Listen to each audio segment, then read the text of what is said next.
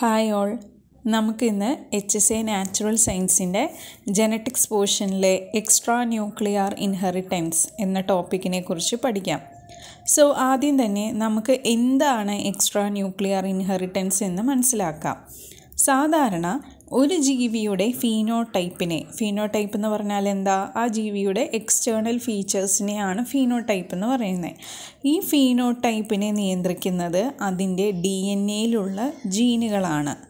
എന്നാൽ ചില സാഹചര്യങ്ങളിൽ കോശദ്രവ്യത്തിൽ, അതായത് സൈറ്റോപ്ലാസത്തിൽ കാണപ്പെടുന്ന ചില ഘടകങ്ങൾ ജീവികളുടെ സ്വഭാവ ഗുണത്തെ നിയന്ത്രിക്കുന്നുണ്ട്. ഇവയെ പ്ലാസ്മ ജീൻസ് അഥവാ സൈറ്റോജീൻസ് എന്നാണ് പറയുന്നത്. ഈ പ്രതിഭാസത്തെയാണ് സൈറ്റോപ്ലാസ്മിക് ഇൻഹെറിറ്റൻസ് അഥവാ എക്സ്ട്രാ ന്യൂക്ലിയർ ഇൻഹെറിറ്റൻസ് എന്ന് പറയുന്നത്. ഇപ്പോൾ നിങ്ങളൊരു വാക്ക് കേട്ടു, പ്ലാസ്മ ജീൻസ് എന്ന്. എന്താണ് ഈ പ്ലാസ്മ ജീൻസ്? എവിടെയായിരിക്കും അത് കാണപ്പെടുന്നത്?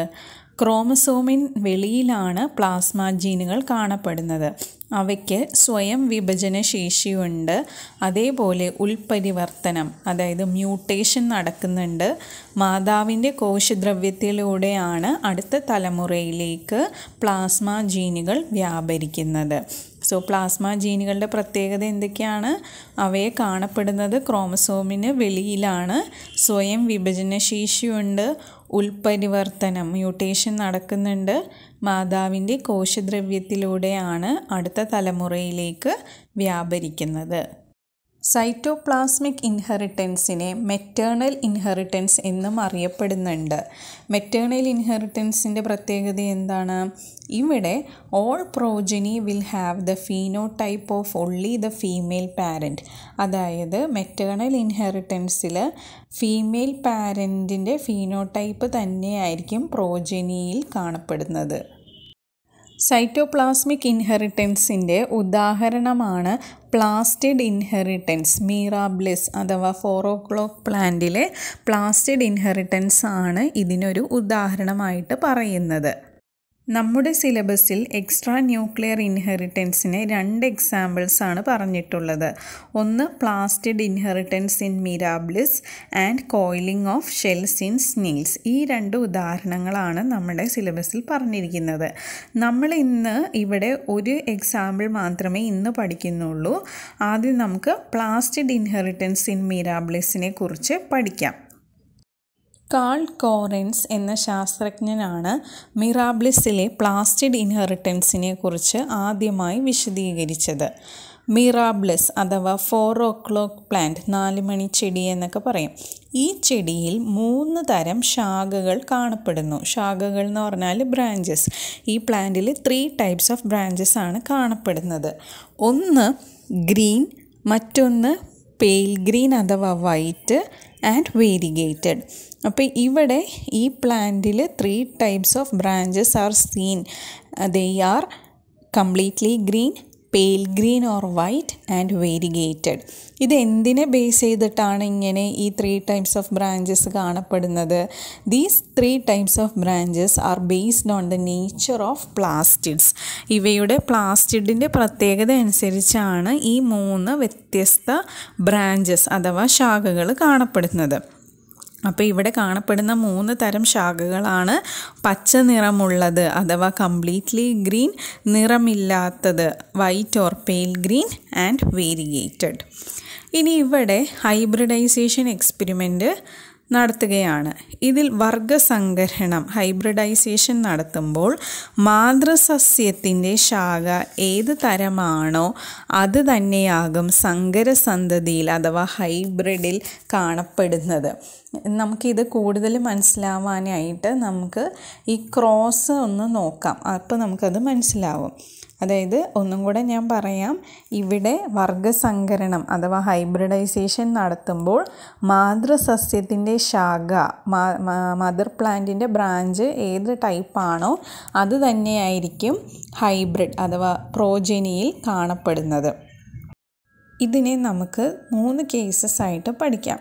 ഫസ്റ്റ് കേസ് നമുക്ക് നോക്കാം. ഫസ്റ്റ് ക്രോസിൽ ഫീമെയിൽ പാരൻറ്റിനെ ഫീമെയിൽ പാരൻ്റ് എന്ന് പറഞ്ഞാൽ green coloured ബ്രാഞ്ചുള്ള female പാരൻറ്റിനെ is crossed with a mail parent and that mail parent can be either green, white or variegated. അപ്പോൾ ഫീമെയിൽ ബ്രാഞ്ച് ഗ്രീൻ ആണ്, mail branch ഏതെങ്കിലും ആകാം, green or വൈറ്റോ വേരിഗേറ്റഡോ. ഇങ്ങനെയുള്ള female പാരൻറ്റിനെ mail പാരൻ്റായിട്ട് cross ചെയ്ത് കഴിയുമ്പോൾ നമുക്ക് കിട്ടുന്ന പ്രോജനി അഥവാ F1 ജനറേഷനിൽ കിട്ടുന്ന ഹൈബ്രിഡ് ഗ്രീൻ കളേർഡാണ്. എന്തുകൊണ്ടാണ് ഇവിടെ F1 ഹൈബ്രിഡ് ഗ്രീൻ കളേർഡായി മാറിയത്? നമ്മൾ ആദ്യമേ പറഞ്ഞിരുന്നു, ഇതിന് കാരണം മെറ്റേണൽ ഇൻഹെറിറ്റൻസ് ആണ്. എന്താണ് maternal inheritance? Maternal ഇൻഹെറിറ്റൻസിൽ progeny will have the phenotype of only the female parent. മാതൃസസ്യത്തിൻ്റെ ശാഖ ഏത് തരമാണോ അത് തന്നെയായിരിക്കും സങ്കരസന്തതിയിൽ അഥവാ ഹൈബ്രിഡിൽ കാണപ്പെടുന്നത്. അതുകൊണ്ടാണ് ഇവിടെ സങ്കരസന്തതിയിൽ പച്ച നിറമുള്ളതായത്.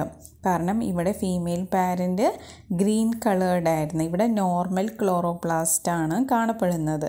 അതുകൊണ്ട് തന്നെ F1 ഹൈബ്രിഡ് അടുത്ത തലമുറയിലേക്ക് ഈ ഫീമെയിൽ പാരൻറ്റിൻ്റെ ഫീനോടൈപ്പ് തന്നെയാണ് എക്സ്പ്രസ് ചെയ്യുന്നത്. അതുകൊണ്ടാണ് ഇവിടെ F1 ഹൈബ്രിഡ് ഗ്രീൻ കളേർഡായി മാറിയത്. അടുത്തത് സെക്കൻഡ് കേസിൽ ഫീമെയിൽ ബ്രാഞ്ച് വൈറ്റ് അഥവാ പെയിൽ ഗ്രീൻ നിറമില്ലാത്തതാണ്.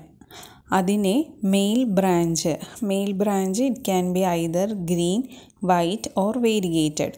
ഇവ തമ്മിൽ ഹൈബ്രിഡൈസേഷൻ ക്രോസ് ചെയ്യുമ്പോൾ F1 കിട്ടുന്നത് വൈറ്റാണ്. അതിന് കാരണം എന്താണ്? ഈ മെറ്റേണൽ ഇൻഹെറിറ്റൻസ് ആണ്. മെറ്റേണൽ ഇൻഹെറിറ്റൻസ് കാരണം മാതൃസസ്യത്തിൻ്റെ ശാഖ ഏത് തരമാണോ അത് തന്നെയായിരിക്കും F1ലും കാണുന്നത്.